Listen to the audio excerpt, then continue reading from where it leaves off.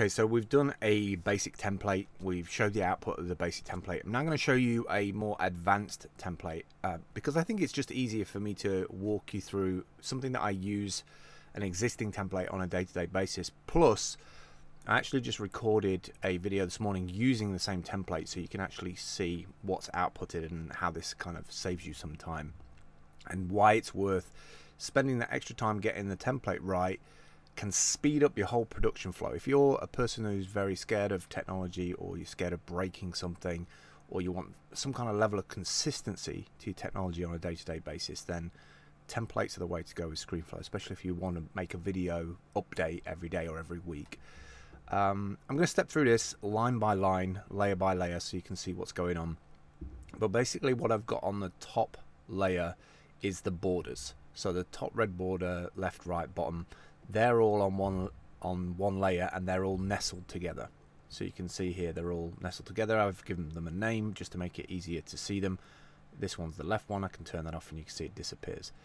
So I have that as a nested object. It just plays along for 5 seconds, and then at the end of it you'll see that there's an end transition where it fades out and that just disappears.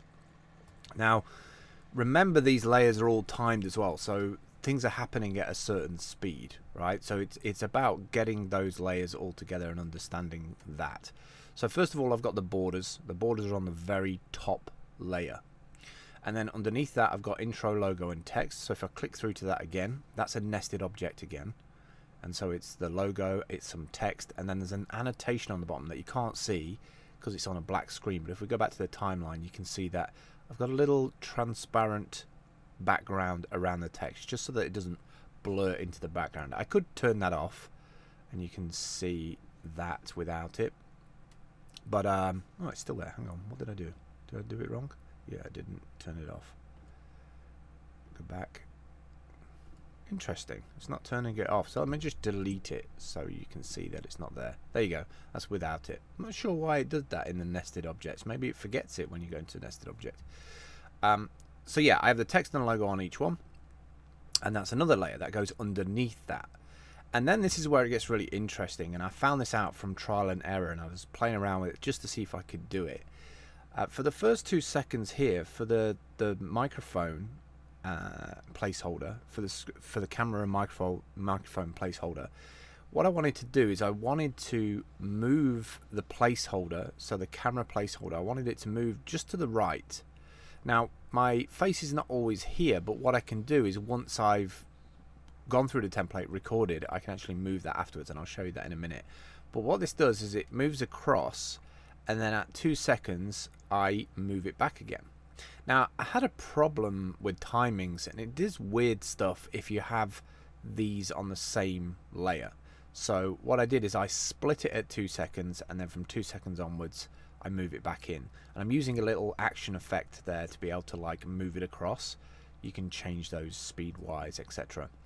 One thing that I did make a mistake of is when I cut it before, it got all out of sync because I'd not put it forward 2 seconds. So it's a good idea to kind of play around with this, because this can be a little bit weird. If you don't have this as a copy of this one and then -2 seconds, then you end up with like audio sync issues. So that's something to be super mindful of. But it doesn't matter what length this is now, it'll just run through because that's the placeholder.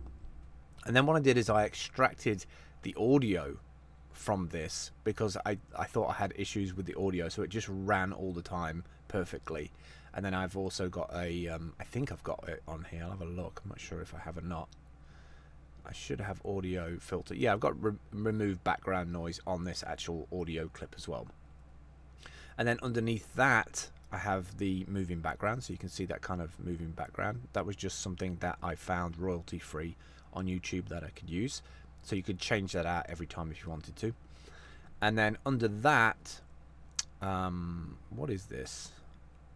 I think this is the background. I think this is the background shot. Yeah, I think that's the background. So fairly simple template, but it just speeds up the intros and outros on videos. I think at the very end of here as well, if I shrink it all the way down, I've got a little outro here as well, which is my little outro, which at the end of it, it's all self-contained, so the audio's inside of that.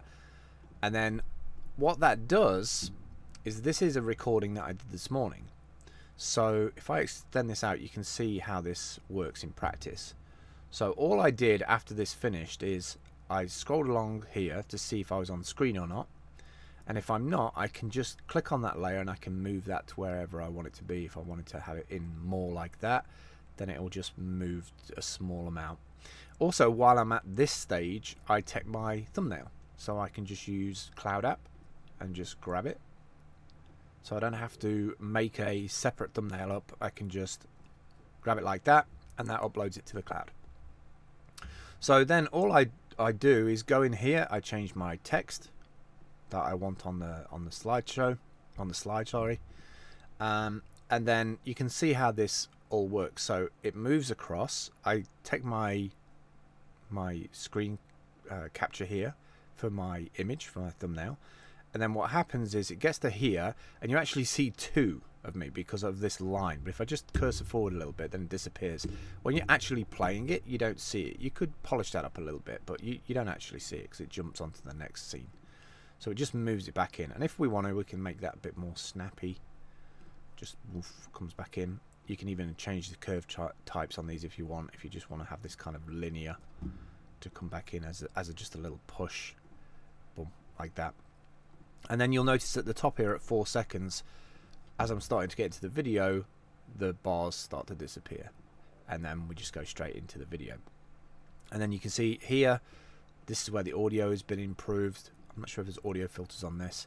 I think I only put the remove background noise on this. I actually need to play around with this template. It's one thing that you'll end up doing is going back to the template to add certain things in. So you might want to put in a the audio filters on this layer, for instance. So that's kind of how it comes out, and it speeds up production something like crazy, because all I need to do now is move my outro on the end, cut and tail it, top and tail it, if you want to call it that. Just make sure that you could go through and take all the ums and ahs out, but I kind of just like freestyle it and go all the way through. But that's just a really quick way of making advanced themes with audio effects, gen locking already done. Bear in mind, when I have this in this template, let me go back to this template for the camera and microphone. If I go to video, you'll see that for the video filters, I already have my chroma key already set up, so I don't have to do any of that. Like, once I get through to this file, the recording, the green screen's done, the audio's done. I just have to type on my text effects, my text for the thumbnail, and then move the end outro in place, and it takes literally minutes to do. Thought I'd share that with you. I'm sure you can make even more advanced templates than that, maybe timed templates. You could have like running for 5 minutes, then a notification on screen, or you just know that a new graphic's going to come on screen. You could share that template with a remote worker in Dropbox, or just drop your files into it and they can put it inside of the ScreenFlow template. Really powerful tool. I think it's one of the most glossed over areas of this app, and really you shouldn't be sleeping on it. Alright,